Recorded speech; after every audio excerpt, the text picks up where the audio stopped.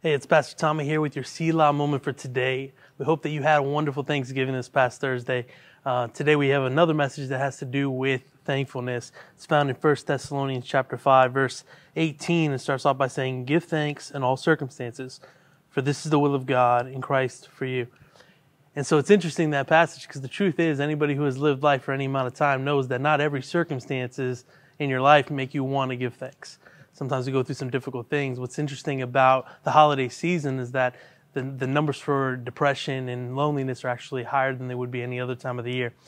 And so with the holiday being over, I think it's great to read this verse because it reminds us that giving thanks is an action, and it's a decision that we choose to make. It's funny because the word thank you is usually one of the first words we learn as a kid. It's later on in life that we learn to really what it takes to be thankful, actually. And it's interesting in the passage, if you keep going in verse 23 and 24, it says, "Now may the God of peace himself sanctify you completely, and may your whole spirit and soul and body be kept blameless at the coming of our Lord Jesus, who calls you is faithful, and he will surely do it." We see in the ending part of this passage, it's God who does the work in us. It's our job just to, in essence, submit to what he's calling us to. He's the one that provides us with the peace. He's the one that provides us with all these things. Our job is not to look at our circumstances we're currently going through, but instead remember that all of that God has done in our lives to the point where we're at today. And so allow me to challenge you with that. Regardless of where you find yourself today, would you choose to look back on all that God has done, and with that invoke some feelings of thankfulness in your heart? Let's pray. God, we come before you today. God, we're praying for anybody who may be feeling like they're going through some circumstances in their life right now that don't necessarily naturally invoke feelings of thankfulness, God.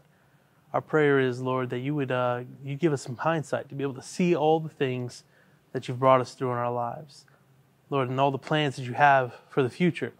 God, our prayer today is that we would be able to look at these things, all that you've done, and that would invoke feelings of thankfulness in our hearts, Lord, that we would choose to be thankful today despite the circumstances that we have, that we would be able to fulfill what it says in Scripture here and to give thanks in all circumstances, God. That's what we pray today. We know that we're not able to do that according to our own strength, but it is solely by depending on you, who is able to complete all the work in our lives, God. We thank you, God, for all that you're doing. Again, we're praying for that person today that may be feeling lonely, may be feeling depressed in this holiday season, Lord.